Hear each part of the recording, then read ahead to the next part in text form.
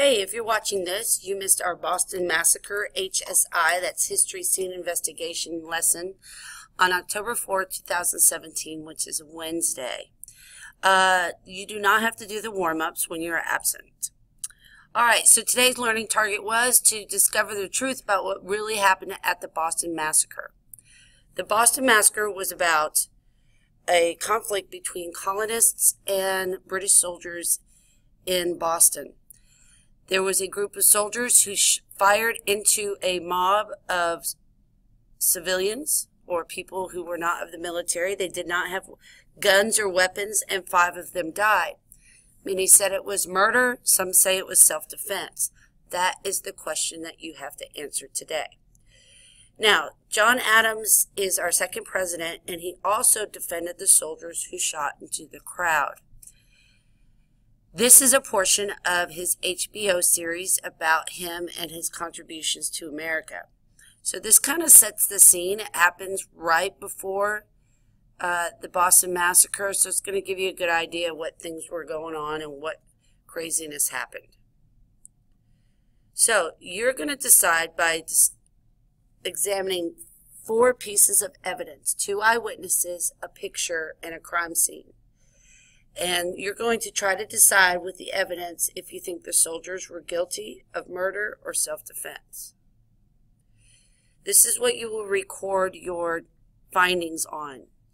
Now, if you don't have a printer and you don't want to print out the slide, you're welcome to go ahead and just recreate this on a piece of paper. On the ratings column, you will either write murder or self-defense.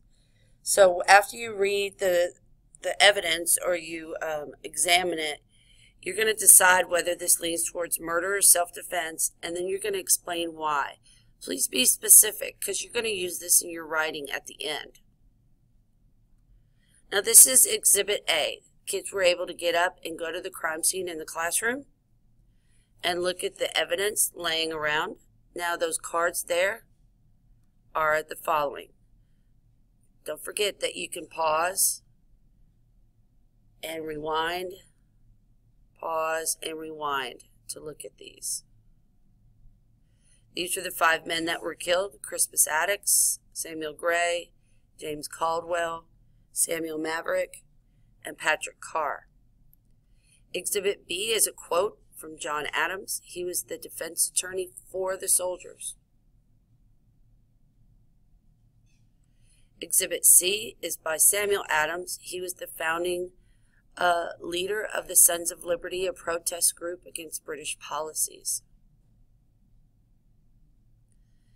Exhibit D is an engraving by Paul Revere showing his perspective of what happened at Boston the night of the massacre.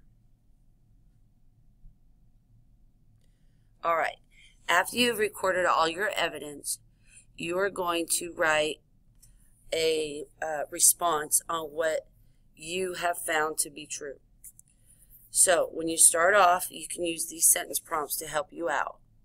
The soldiers were or were not guilty. Choose one of murder. And in paragraph form with complete sentences, you're going to explain how you came to that theory using examples from your evidence. You have to explain what the evidence was. Was it a picture? Was it an eyewitness account? And what proof came out of that exhibit that brought you to the conclusion of murder or self-defense. This should be a pretty hefty paragraph. It is a grade. So if you have any questions, please let me know and turn it in as soon as you can. Thanks for watching.